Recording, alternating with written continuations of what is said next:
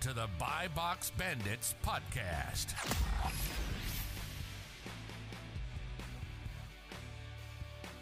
All right, what's going on, everyone? Welcome back to another episode of the Buy Box Bandit podcast. It's a fantastic Sunday night. We have another great guest tonight. We have my man Oliver Flips, well known on Twitter in the reselling space. He's a great father, all around good guy, and a full-time reseller that has an interesting story actually during the pandemic, going from one day having a job, the next day not having a job, kind of having his back against the wall, and then building this awesome business that he has now, reselling and building out a successful personal brand on Twitter. So we're excited to dive into that a little bit, kind of learn more of his story, how he went 0 to 1 and beyond, and how some of you guys can do the same. So Oliver, we're just going by Oliver. My bad. I already started off like that, but yeah, how you doing tonight, man? Yeah, I'm well. How you doing? Oh yeah, never better. Glad it's hard to find people to talk to about reselling, in everyday life. So we got to take it to these digital spheres, and excited to give some value to our awesome viewers tonight. But yeah, Garrett checking in as well. Yes, sir. Yep. All right. So take us back to the scenario I slightly mentioned a few seconds ago, but during the pandemic, kind of where you got started with reselling and how that all kind of got started there. Yeah, sure. So I'm going to start a little earlier because actually it has some relevant context. Mm-hmm. The first time I got fired from my job unexpectedly was in 2016. And my boss got sued by his uncle and the company had to shut down. And I had just gotten a big promotion. I was like the head of the company, running the entire sales department, the owner. And there was another guy who was new there, and he had just been hired to run the operations. And the two of us together were going to run the company. And this was maybe 2 or 3 days before my second child was born. So I was freaking out. I just lost all my income. What do I do? Well, me and the operations manager decided to get together and say, hey, okay, this company just shut down and they're going to put a lot of their customers in a tough spot because this company was fulfilling like hundreds of thousands of dollars a week in auto parts for big names across the country, like Advanced Auto Parts, AutoZone, WorldPack, Auto Part International, big jobbers and warehouses. And so we said, hey, maybe we should get together and see if we can just like take those customers because we're not going to get sued by this guy's uncle. So we called the Chinese suppliers. We said, hey, you've got inventory on pallets on the way to the US, and this company just went out of business and you're going to lose that money. You're not going to be able to get it back. If you reroute it to us, we will try and sell it and we'll try and capture that business. Just give it to us on consignment, make it a loan. We'll try and sell it as quickly as possible. And then, if it works, great, we'll all stay in business and have an income. If it doesn't, you're going to lose it anyway. So they said, yes. It was like 350 grand worth of inventory. So we got a couple of storage units. We got the inventory. I made a phone call our first day in business. I got an $80,000 order that we could get wired immediately. And so we had starting capital. So that was my first business, started an automotive company, and it's still alive and well, doing a few million a year. I sold out to my partners and I went to work for another company because I didn't like the automotive industry. I saw the tariffs, China, everything like that was making me nervous. And so I went to work for a company that designed truck parts. And that's where I was in the lockdowns. The thing that made it a gut punch, my boss, who was the owner of the company, I reported to him, I ran the sales department. He had just been diagnosed with acute leukemia and went into chemo like immediately because it was the really aggressive kind of leukemia, the acute kind.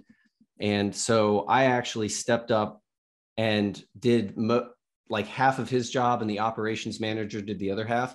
And we kept the company afloat while he was basically incoherent for 4 months.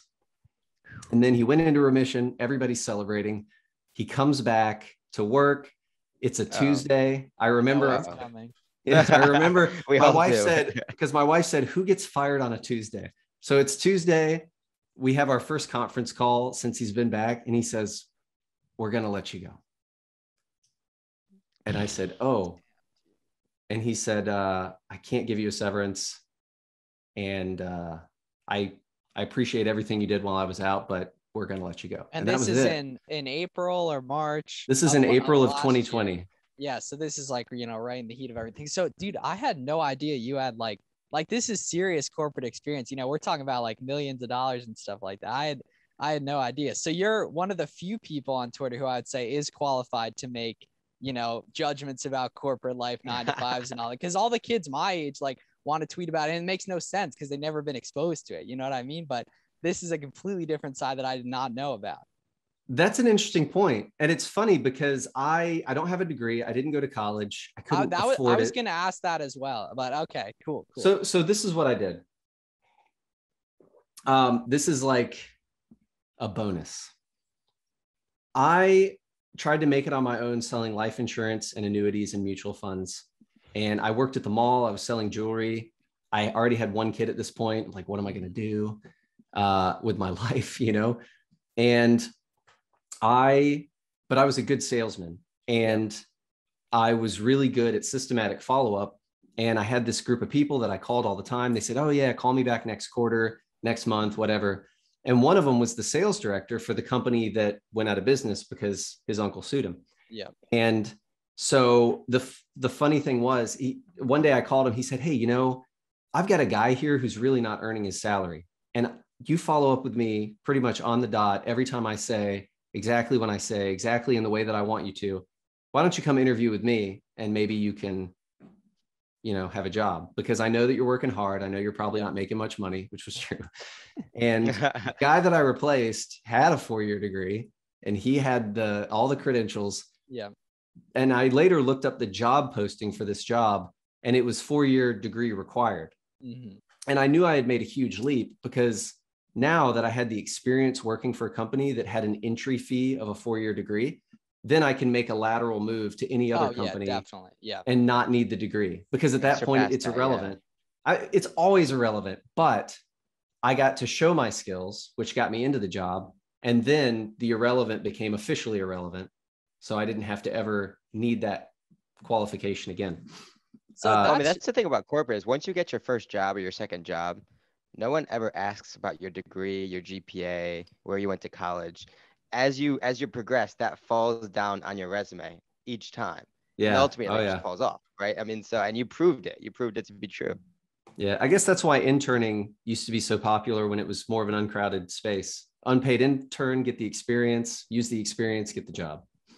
Yeah. All right. So that's interesting. So I would say there's like two sides of like, you know, business on Twitter. There's like physical product, which is like, you know, reselling, drop shipping, e-com, all that, and like service based, like, you know, agency. And I feel like what you've done in the past would translate so well to agency stuff if you ever wanted to, you know, and that's like very popular on Twitter and everything like that. But let's shift over to that gut punch happened. And then how'd you get into reselling all that? Like, were you already on Twitter, or like, how were you exposed to it and all that? Like, what, you know, obviously was the shift to get you into doing the stuff you do now? Yeah, great question. So I was kind of on Twitter because I was trying to learn crypto. And the funny thing about Twitter that I always thought Twitter's useless. It's just like people just like journaling into the air and liking and retweeting. What does this all mean, right?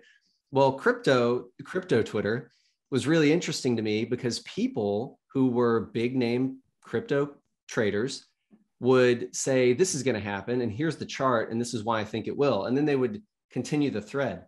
And so I thought, okay, I know nothing about trading or crypto. And if I follow these people, I can actually see their thought process and then how it plays out pretty much in real time with visuals. And I had never seen any kind of learning like that before. So on Twitter enough, you know, following these big guys in crypto, eventually you can get exposed to other places. And so yeah.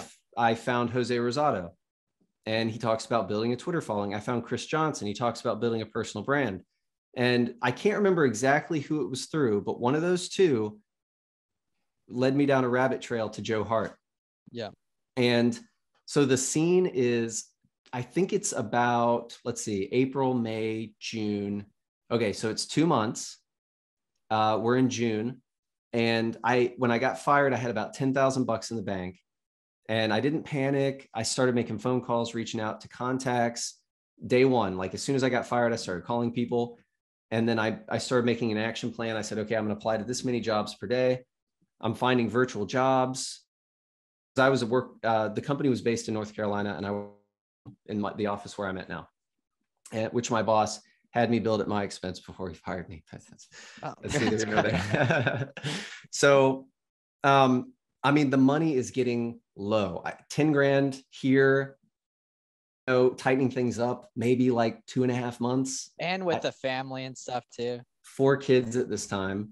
So you had 4 kids at this point. When I got fired, I had 4 kids. This is recent, man. This is only like 16, 17, 18 months ago. Yeah. So now I have 5. We just had our 5th. But at this time, I've got 4 kids. I'm thinking, okay, we just went under, quote, 2 weeks to flatten the curve. And what I did is I made a system every time I applied for a job, which I tried a bunch of different industries, all the virtual jobs, work from home, different countries, different industries, some automotive, some sales. And I applied for exactly 130 jobs. I kept track of every one so I could follow up and I could make sure not to apply to the same one again. I found like 10, 12 different job boards and I was just hopeless. So 130 jobs. I maybe had like 2 or 3 interviews and then no offers. So, and it's pretty demoralizing because you start to think, wow, I suck. Like nobody will hire me. But also it was a very uncertain time in the world because everybody was staying at home and nobody knows what's going to happen.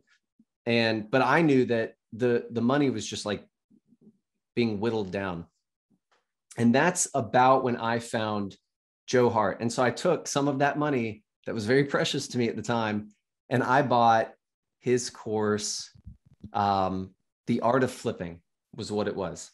And I said, okay, this guy, he goes to garage sales, he goes to thrift stores, he buys things and sells them on eBay.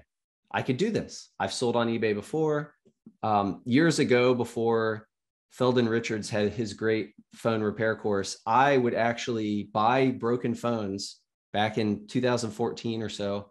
And I would just take them apart. And I figured out that people in other countries could buy the parts for like way more. Like I would pay $20 for a busted phone.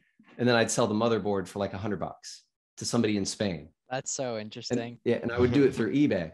And it's crazy that I thought, oh, you could take that farther because Feldon obviously made a huge thing out of it. I mean, it's amazing. Yeah, he's the man. Feldon actually was one of the first guys I met on Twitter. Oh, that's awesome. Yeah. So anyway, I said, okay, I've been on eBay. I'm going to give this a shot. And I started going to thrift stores. I'm looking around. I just dove right in. I started buying things, selling them, checking the comps on eBay, that kind of thing. And then I must have been poking around on Twitter again, or maybe I was on his Gumroad page and I saw there's this group. And at the time it was $50 a month. And the promises, you can take your flipping to the next level, get leads, make more money. And at the time, I remember my mentality. Now I wouldn't even think about $50 a month if it could make me money. Exactly. But then $50 a month, I was thinking, this is my water bill or my cell phone bill. And I don't have a job. I don't have income. And the way it felt, it was so hard to pay that $50 a month, but it was probably the best decision I made because I joined and I saw, oh, people are buying things from Walmart. They're buying things from Target. They're flipping them online. And my area, while it's small, I don't have as many stores, was vastly undershopped because it's not a huge metro area. The population's very spread out. So I had an interesting advantage and I hit the ground running. I started selling weights. I didn't get in on pools. I didn't get in on disinfectant, but I started finding the toys. I started finding the weights, selling them on eBay. And before I knew it, I started my company on July 15th so that I could get my tax exemption. And soon after that, somebody in the group told me, you have to read Toyfolio. That's like the next thing. I said, okay, I'm sold at this point. I bought Toyfolio. And that's where I read about Amazon and Amazon being the next frontier and Christmas and toys. And so one of the things, and here's an actionable nugget for going from 0 to 1. I was completely biased towards action because I had very little to lose at this point. Either my money's going to run out or I'm just going to spend it a little faster, right? So if it doesn't work, I'm going to be in the same place as I was going to be anyway. I'm just going to get there a little faster, which would suck, but it's the same place. What's a couple of weeks? Exactly. And then I just thought I'll figure it out from there. So having my back against the wall was the greatest thing because it made me so, I don't want to say reckless, but I had no other choice. It was do this or just watch the money go away into the mortgage or whatnot. So where was I? I started my LLC immediately. I said, okay, July 4th. Yep. I need to start an LLC. I'll do it. I got online. I did it in 2 hours. I got my resale certificate. It took no time at all. And then I said, okay, I read Toyfolio. I've got to get on Amazon right now. So again, I had dabbled in Amazon back in 2016, selling used DVDs and things like that. So I already had a seller account and I just had to reactivate it. Yeah. And from there, I said, okay, I've got to get ungated in toys right now. I mean, when I thought, okay, this is the next step, I did it immediately. I didn't wait. I didn't research. I didn't say, I'll do it later. I did it immediately. And that way I was able to capitalize on flipping enough on eBay. I was soon doing $15,000, $20,000, $25,000 months on eBay, just a couple of months in. Yeah. And using that money to go shop Walmart clearance in August and even into September, and then taking all that inventory and sending it in to Amazon for Q4, which really was, that was all I needed, was 6 good months. And then I was off to the races. Yeah. And I think a really important takeaway from stuff, it's a really cool story. Like obviously, that's why we bring out really interesting story. I think a lot of people are going to think that's cool, but definitely that you weren't afraid to pay for information, because a lot of people are very afraid of it. You know what I mean? And neither of us sell, probably will in the future, but none of us personally sell information. I guarantee you I probably will in the future. You probably will as well. But you were totally not afraid to invest in stuff. And it's interesting because, we see a lot of people talk about how when you're just getting started, you're afraid to pay for information. But us today, you said it yourself. We're not afraid to pay for stuff when we're pretty sure it's going to make us more money. But it's interesting that you got Joe's course, saw stuff was kind of working out. You're like, oh, there's this group. They'll tell me what to buy. I can turn my money into more money that way. And you weren't afraid to actually buy stuff. And it clearly, accelerated the process. Who knows if it would have happened otherwise, but it definitely accelerated the process if it was already going to happen. And the fact that you were moving quick is a tell to sign that even if the reselling thing didn't work, you would have gotten on to the next thing quicker that you could have tried on that journey to figuring out what was going to work. Yeah. And part of the key for me, which is why I told you the story of the automotive business, is when I saw that people were going to Walmart, buying things, selling them on eBay, it occurred to me that I was doing I said, this is the exact same business as the automotive business. Only instead of buying from China and selling to AutoZone, we're buying from Walmart and selling to the end consumer. And in my mind, I saw it as identical. And I said, I bet I can do the same thing and generate massive cash flow, because all you need is a good month or two to just do really heavy action, build the cash flow, and then you can start building your inventory and it just becomes a big snowball. And that's exactly how we did it in the automotive business. I had to get one $80,000 order. So a little bit different in that regard, but it was the whole game of the automotive business was we need more money so we can buy more inventory, so that more people will buy more stuff so that we can buy more inventory. And it was just a game of building the cash flow, which the principle of it is extremely simple. Buy more stuff, sell more stuff, get more cash flow, buy more stuff, sell more stuff. That's all it is. Yeah, we talk about it all the time. When you have the discipline, at least starting out, to hold those profits in the business, it's crazy, crazy, crazy how quickly that business valuation starts to compound, right? Because 30% over month over month makes a big difference. Yeah, definitely. Yeah.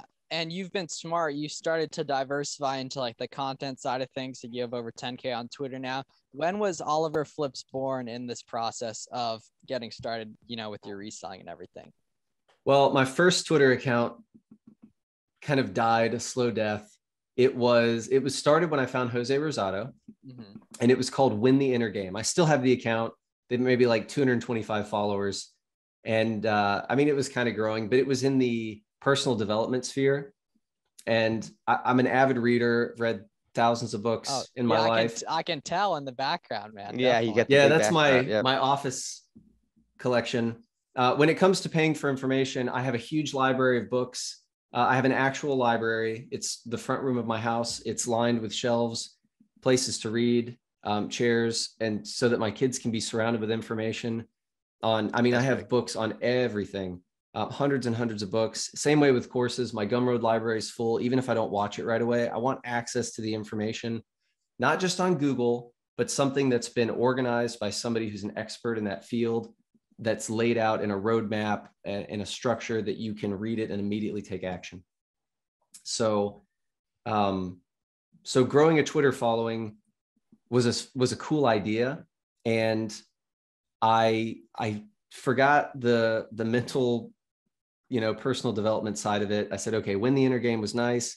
I wrote a book called The Champion's Handbook. And some people said it was really great, but it doesn't sell as well, unless you're a big name and you do it the right way. I just couldn't do it the right way. I wasn't cut out for it. So I started Oliver Flips. I said, I'm going to start a new one, start over. And since I was in PFP, Joe Hart does some Twitter promotion and helps people. And I said, hey, Joe, and remember here, money is still kind of hard to spend. Like I'm buying inventory, but Joe said, hey, it's this much. I'll work with you for a month. I'll retweet you a few times, get you some exposure. And so I said, okay, I'm just going to do it. And he helped me get to my first 1,000 followers, which is by far the hardest. Like so many people that have been around even for months and years, like it's getting over that hump. And then obviously 10K being the next hump, but like 1,000 followers, that's an accomplishment in itself. You got to be consistent, putting stuff out and everything, but I didn't mean to interrupt you. So you can carry on with that. No, that's fine. I just thought I'm going to document my journey. Maybe I have some knowledge from the warehouse and wholesale distribution that I've combined with flipping. I think that could be a unique value to people. And I've always been kind of a creative writer type. And so I thought maybe my personal brand might be something that a few people would enjoy. And Twitter, it'll be a cool project. So I started with my first 1,000 followers. I grew to maybe 2,000 by December. And that's when I started looking for more. And Jose Rosado, I made a joke on one of his tweets. And remember, when you're on Twitter, the more followers you have, the more visible you are to everybody on Twitter. Oh, yeah. And so I had maybe like 1,800, something like that. And this was January. And I did something like Jose tweeted something. I don't even remember what it was. Say, hey, I want to hire you as a coach, just joking around. And I said, how much? And he jokingly threw out a number. Right. And I said, okay, tell me how to do it. I said, okay, I'll do it. Again, another uncomfortable amount of money, but he hopped into my DMs and he said, hey, you're really looking for, I don't know anything about your business, but maybe I can help you. So I hired Jose. We worked together for 2 or 3 months and he helped me. He said, something that you can do as you gain experience in your areas, you can offer a high ticket coaching program and you can teach people how to start a business just like yours, but they don't have to make any of the mistakes on the way. And so that working with Jose completely opened my eyes to another tier of what a personal brand or being on the internet or being on Twitter can do. And so every time I made a jump and spent money, it always took me to this higher level of comprehension of how everything I learned about making money or doing business was wrong, right? Or maybe it wasn't wrong. It's just it wasn't the only way to do it. So what I mean by that is if you want to go to college and get a job, you can do that and it's fine. And it's worked for people for, 50, 60 years, something like that, right? Yeah. It's been really good. But there's a whole different way of making money, like Jose using Google Translate to write ebooks and making $100,000 because he couldn't speak English well. And that kind of thing, you say it to a normal person on the street and they're just, what? It doesn't happen in real life, So working with Jose led me to hire and work with Lawrence King, who I've been working with for it's going on a year now. And I've hired other coaches and mentors. Every time I want to learn something, I hire a coach and I just shell out $5,000 and learned something new on how to expand my business. Again, the things that these people spent tireless nights trying to figure out, I want to pay for that information and have it downloaded in my brain and have them on call to basically answer my questions when I can't figure something out or when I want to know. So that it's turned into so much more than a business. It's turned into this incredible knowledge building and just a personal development journey. And, there's always new levels. Like I'm nowhere near where I could be, but I'm on my way. Yeah, exactly. Where is that end destination, do you think? I don't know. There's no end. Yeah, it's a process. Yeah, I would assume, you know what I mean? And clearly, it's worked. You're now over 10K and everything and really building things up. I know you have the email list, which I'm sure you give some. You have a free course as well, right? Yeah, I have a free course called How to Make Your First 10,000 Reselling. I usually release it once a month. That's what I thought. Yeah, I thought I only see it every once in a while. Yeah, we're there. It's usually beginning of the month. Mm-hmm. All right, cool. So you want to tell us a little bit about your current business model? Are you doing wholesale? Are you doing retail arbitrage still? What you got going on? Maybe categories you sell, and we'll kind of talk about what you're doing currently Amazon wise. Yeah, so currently I'm kind of in a restructuring phase. I usually will, it seems to be the pattern so far. I'll do really, really well. I have a big month. I'll sit on a little bit of that cash so I can step back and make sure that I can sustain that growth moving forward. So I'm kind of on a 3-month cycle where I have a really great month and I work a ton. And then I take the next month to really step back and try and grow in a way that's going to make my next 3-month cycle even bigger. And I mean, you can see this on my sales chart. It's big month, a little bit of a smaller month, a little bit of a bigger month, big month, it's kind of staggered like that. And so right now, I love arbitrage. I have a feeling that the third-party platforms are going to make it more difficult for arbitrage in the future. It's just kind of the progression over the years. It gets a little bit more difficult. I'm still really heavy into arbitrage.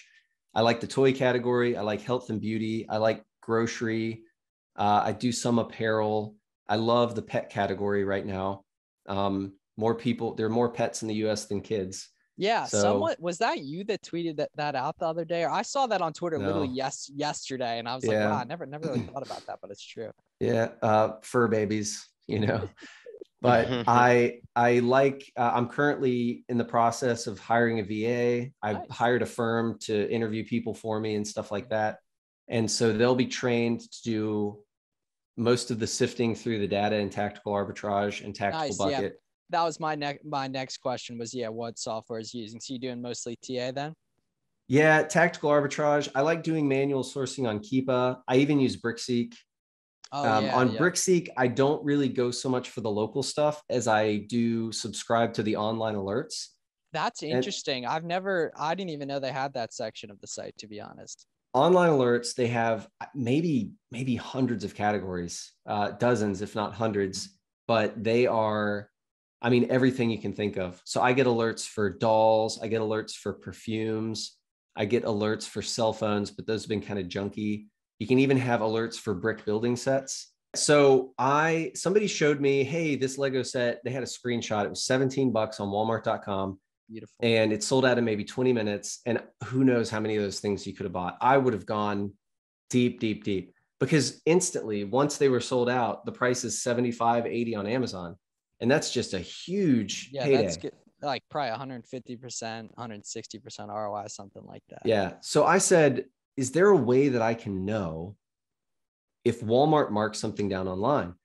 And I said, well, if I don't have a custom monitor, because how can you monitor everything for these price tips? I don't know how to code. I don't know how to put a monitor on Walmart's server and find like 70% off stuff, but there's a website already doing that. It's BrickSeek. So I started, and this is where I really became pro at BrickSeek.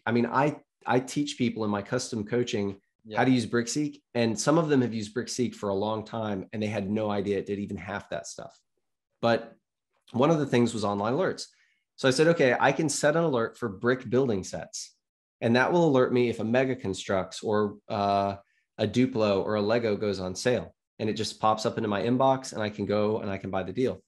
And it'll find it on Best Buy as well. So any of the sites that BrickSeek monitors, it will find in those categories, and you can pick so many categories. So what I do is I'll set alerts for a few categories, and I'll get some alerts, and I'll see, okay, is this something that normally pans out? So I was trying out cell phones, because sometimes cell phones go on crazy sales on BrickSeek, at least locally, and you can turn a quick, 50 or $60, but it turned out to be no good. But perfumes, on the other hand, now that I'm in the FBA dangerous goods program, perfumes, FBA, are a really great ROI item, and they move super small quick too. Yeah, no storage space taken up really at all. And some of these, even third-party sellers, I found one by PharmaPacks, which is a huge Amazon seller. Yeah, that's great. For those of you who don't know who they're the number one in North America, right? Seller. I think they're going public, which is insane that a third-party seller on a different site is going public. But yeah, that's just crazy, man. And they do only merchant fulfilled too, which is weird too. But bonkers, yeah. But yeah, so one thing and kind of story here. So when Garrett and I first met, he put me on to Tactical Expander, which is kind of, a new frontier to an already explored place being Tactical Arbitrage. It's interesting to hear you give a ton of game on that break. Like that's making my head spin. I'm going to re-listen to this so I can soak up some more of that game. But yeah, people who are listeners on here right now, you just go try out some of that stuff, because that's really interesting.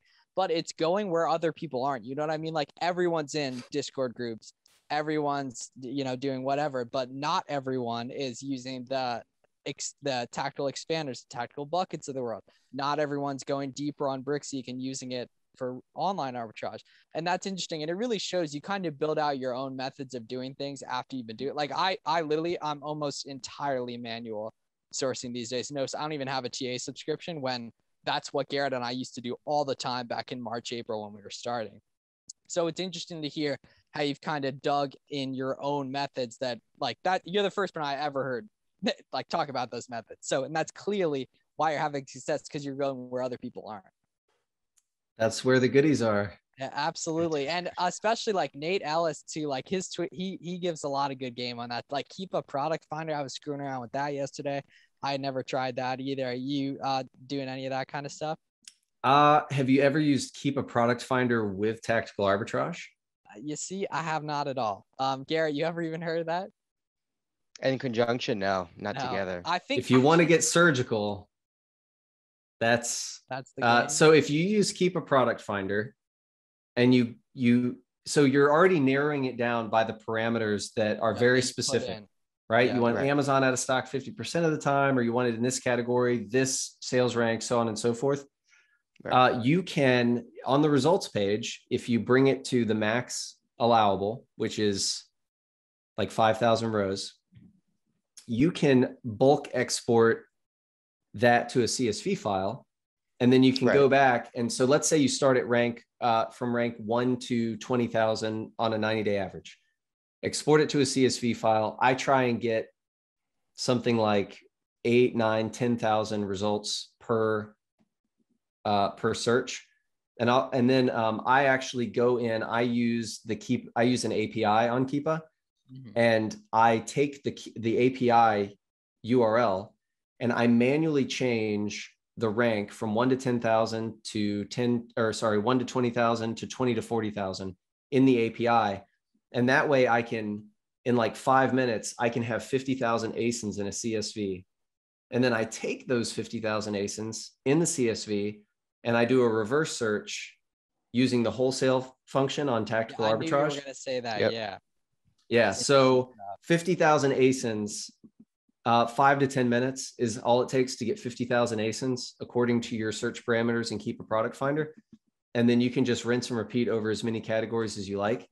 And if your API key allows you a certain number, enough tokens, you can run scans on TA of 250,000 ASINs a day, no problem. All right, that was crazy. To our newer viewers, it doesn't have to be that complicated, but this is some advanced stuff. You're obviously doing big numbers. So this is what it takes if you really want to find the blue oceans of the world. But that was like, once again, that part I'm gonna re-listen to again. Me and you, we'll get on Zoom, and I'll show you the repricing stuff we've been talking about. And Right. Yeah, we'll go All back right, and sounds forth good. with that. But really interesting stuff. Really interesting stuff. Garrett, that was like way above my head, to be honest. Like what we get into. Yeah, that was pretty cool. Yeah, that is really neat stuff. That would be a good clip. Definitely. So yeah, so that was, interesting kind of hearing that, 18, 20 month, 16-month journey, whatever, kind of really transforming, what you do day to day and everything. What are the people in your life that you knew prior to Oliver Flips, the reselling business? What do they think of all the stuff you're up to now? Like, how much do they know about, like, all that? I'm always curious, from our guests who have big followings, who, are doing big things, all that. Well, I mean, most of them, it's just way over their head, right? Hey, grandma, I started a social media brand. That's nice, dear. I've seen you tweet that. Yeah, exact same thing from me too. Definitely. Yeah. So, I mean, my mom is an author and she writes like clean romance fiction, and she thinks it's cool because she's tried to build one for years. And I'm just like, oh, you got to do this, you got to do that. Everything else. I mean, the people that I kind of grew up with, went to high school with, worked with, I was always kind of a risk taker. And a couple of my friends described me as a wild card. So, I've got one good friend. We make trades together during the week, and it's because we're both interested in the market. But he said in high school, I'm going to go to college for 4 years and get a finance degree. And then I'm going to go work for a company, get some experience, and I'm going to go get my master's, and then I'm going to go work for a bigger company, and then maybe I'm going to start a business. I knew that was coming at the You're end. right. Yeah. But here's the thing. So he went to college for 4 years, got a finance degree. He went to work for Deutsche Bank or something. And then he went and got his master's. And now he works for, I think, Exxon, managing their,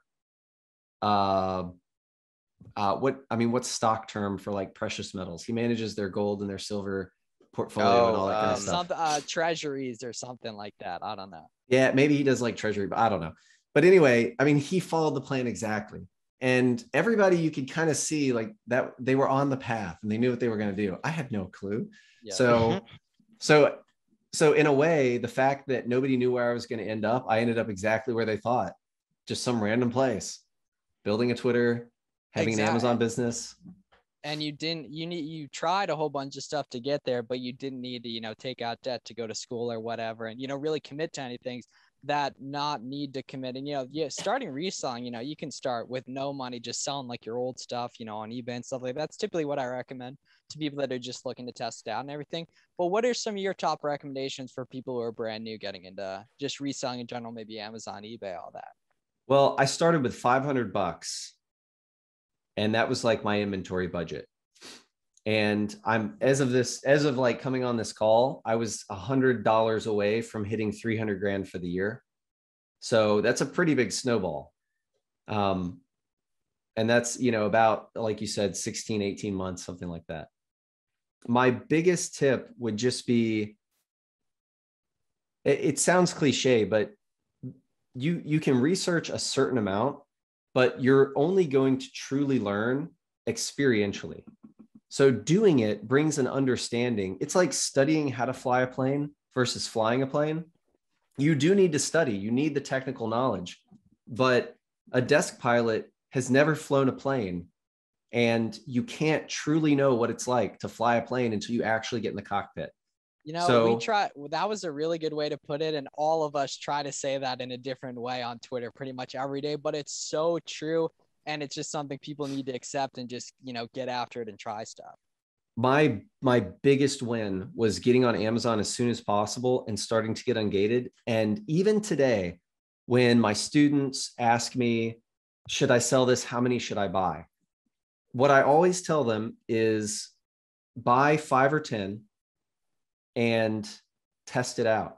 Because even when you're looking at Keep It, even when you're looking at the rank, some things are ranked really well and sell slow. And then I've got stuff 200,000 in toys and I can't keep them in stock, So there's no way to really know until you do it. And that continues to be true. Mm-hmm. All right, another interesting question. So, what's the main bottleneck for you right now? Is it capital or is it the product? Because there's pretty much two main bottlenecks you can run into. Garrett says this sometimes, but there's either not enough Yep. products to buy or not enough money to access the products you want to buy. What's like the big kind of hiccup right now for you that you're running into? It's time and capital. Interesting. Okay. I have I mean, I think I'm going to launch a leads list soon. You should, dude. Because, definitely with the stuff you're doing, you absolutely should. Yeah. I mean, I probably don't buy 50 or 60 leads a week just because Right. I have to allocate my capital. Mm-hmm. And getting funding at this point, I'm securing tiny bits of funding, paying it off. I mean, like, 15 grand, 6 grand, stuff like that, little tiny loans, just so I can pay them off and maybe get bigger amounts that I can use to leverage and scale faster. But when you're just starting out, I'm still under 2 years. It's hard to get that really big chunk. And Yeah. so Has Amazon offered you a loan? yeah, It's crazy, man. I haven't Miles been. is so salty. One of our friends is doing multiple 100K a month and hasn't been offered either. And his account's 2 years old and my account's 2 years old too. oh, that's It's wild. weird. Yeah, I don't know why, but Yeah, that's interesting. I don't know what makes it. It's a small one that I'm just going to pay off early, and hopefully they give me a bigger one. Oh yeah, probably will. Hopefully. Yeah. I know a guy who knows a guy, and I don't know what prep center he runs, but Amazon offered him like $1,000 loan. He took it, paid it off. Then they offered him 15 grand. He took it, he paid it off. Then they offered him 100 grand, and he took it and started a prep center. And now he's at like almost $1 million a year in revenue. In the prep center, or yeah. Wow, that's great. That's really, really neat. Yeah. And it's interesting just hearing how that all works and everything. And it's so cool that Amazon offers funding to sellers, to be honest, because they end up making way more and we end up, It's it's a very smart. synonymous relationship. Yeah, it's an So interesting smart. thing that I definitely wouldn't have thought of from a platform's perspective. But very interesting to hear about. Yeah, Garrett, what you got? So your second bottleneck was time. Can you go into sort of like where your shortcomings are in terms of how much time you have? Yeah, well, I'm married with 5 kids. Right. I've got household duties. Fortunately, cash flow enables me to, like, if something needs fixed, I could just hire somebody to fix it, but there's still, my presence is needed. 5 kids need a lot of attention. The scale of Amazon, just the amount that is coming in and going out, both merchant fulfilled and FBA. And so, and then looking through, I've always got at least 2 or 3 tactical arbitrage scans running. Sometimes I have as many as 7, and I've got maybe 7 more queued. And I've always got thousands of things to look through. And there's just never enough time. And then, of course, there's things I want to do. Like, I want to read a book. I want to go for a walk. I want to go to the beach or whatever. So last month I did my first $50,000 month. Beautiful. And then October, I haven't even looked. I must be at 40, but I took some of the capital from the $50,000 month. I said, okay, I need to do something with this. So I hired a family member full-time who does all my prep, packs all my packages. So I don't have to do that anymore because I hate it. Takes a lot of time. And then I'm hopefully going to hire somebody from my wife's side of the family to come in and help with that. I brought on a prep center as well so that I could start diverting things to the prep center so I can merchant fulfill things, like some things on Amazon that make sense, quick flips, and then my eBay business, which I've been growing again. And then, of course, the VA, who's going to probably be the tactical arbitrage person. But also, I'm rereading Tim Ferriss's 4-Hour Workweek. Oh, I'm sure that has you thinking of all different types of stuff. Definitely. Man, I'm a completely different person from when the last time I read it. So now, the whole thing is about creating cash flow businesses and hiring VAs and how to manage them. Yeah, and you hired the first one, yeah. So I've got all these personal tasks, calling, emailing people that I hate doing, that are just related to, like, my car got fixed or this insurance claim on my house, like so on and so forth. My VA, I hired a general VA that I'm going to train on tactical arbitrage, but probably half of their job is just going to be personal errands. so that I just never have to think about that stuff. And then the second VA I hire will probably be solely tactical arbitrage. But that's an interesting world that, you know, I mean, I'm probably going to pay on the higher end to get a really good experienced VA, like 650, 700 a month, but still 700 a month with my cash flow is a reasonable expense to maybe double or triple my output. And that is very worth it, I would say. Absolutely. Yeah, and not do stuff that I don't want to do, like follow up with my claims adjuster for my roof damage for the 100th time. I mean, maybe they can get a response. I don't know. That's the kind of stuff that I just don't want to do anymore. Yeah. And so I kind of switching things up for maybe a final question or two. What is your process for content creation? Because you had mentioned that like you wrote a book, your mom's an author. It seems like you're kind of a writer, like you enjoy that kind of stuff, but how do you go about creating the volume of content you do? Well, I mean, right now it's mostly on Twitter, and then I've got my emails. I used to be the president of my local Toastmasters before the pandemic. So telling stories, public speaking, that was something that I thought was a rare and valuable skill, and becoming more rare and more valuable. And so it's always something I've tried to cultivate and improve, at least over the past 3 years or so. And I think that writing like emails is a story. You know, you probably want to tell a story, give valuable information. And being on Twitter has helped a ton with content creation, because I want to see, like, I want to open up the watch and see how the gears work. So just knowing how I can deliver information in a way that's going to click with people and going to entertain them and make them want to engage. And for me, it's kind of been an artsy science where I'm testing things.